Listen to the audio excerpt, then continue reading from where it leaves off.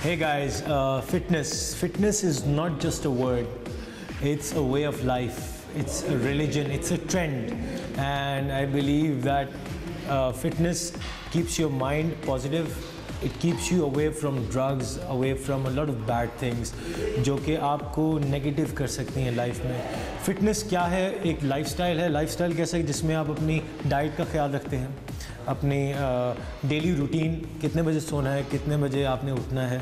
उसके अलावा आपकी जिम, अगर आप कार्डियो कर रहे हैं जिसमें स्विमिंग है, रनिंग है, इंडोर गेम्स हैं, ये चीज़ें सारी फ़िटनेस का हिस्सा हैं. इसको अपनी लाइफ का हिस्सा बनाएं तो आपके अंदर जो नेगेटिव एनर्जी है वो ख़त्म होगी और आप पॉजिटिविटी की तरफ जाएंगे और आप बहुत कुछ हासिल कर सकेंगे. क्योंकि ज़्यादातर स्पोर्ट्समैन को यही सिखाया जाता है कि जो आपका गोल है उसको आपने अचीव करना है. एंड आई बिलीव फिटनेस कर सकते हैं. And fitness is not restricted to any as. Any one can do it. चाहे 50 साल के हों, 30 साल के हों, 10 साल के हों.